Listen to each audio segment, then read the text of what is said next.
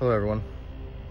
I join you today from Port St. Lucie, Florida, here at the corner of Emerson and Grandeur. Now, this looks like an empty lot to anyone else, but this once had a house here, and this belonged to Mary Jo and Blake Hadley.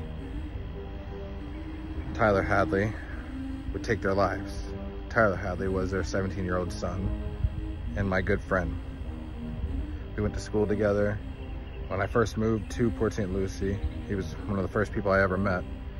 We would hang out, Mom would make us pancakes, Dad would throw the football with us, would skate with him and his brother, you know.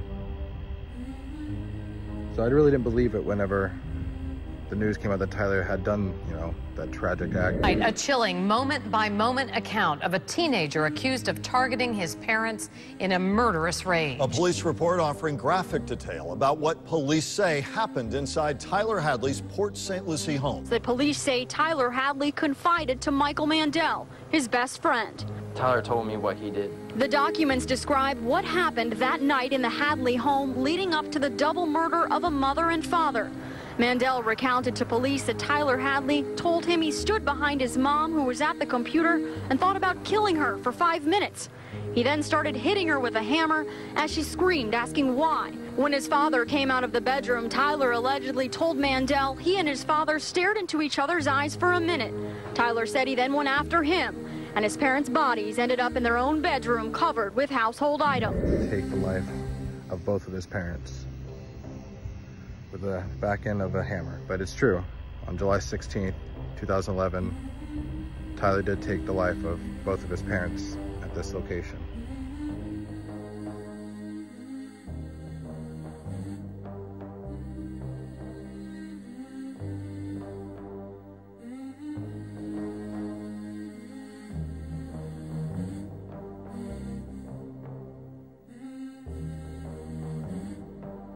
And putting their bodies into the bedroom with furniture and other family memorabilia.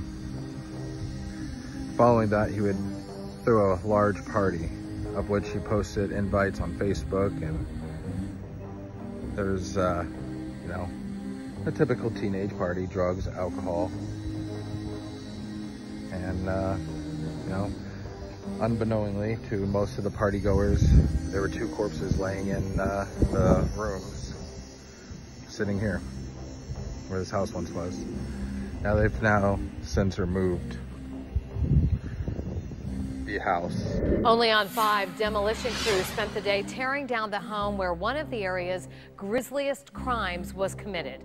Tyler Hadley is in prison for killing his parents with a hammer in their Port St. Lucie home. And it was very eerie and very weird because it no longer even looks what it used to. Obviously, it's just an empty plot being used, you know, other neighbors are using their lot, you know, for recreational purposes.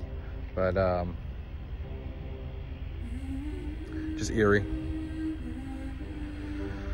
And I'll never forget, you know, the good times that I had with him, but you know, it's hard, weird to be here again, see it like this, because this was a happy home from what I saw. This was the norm.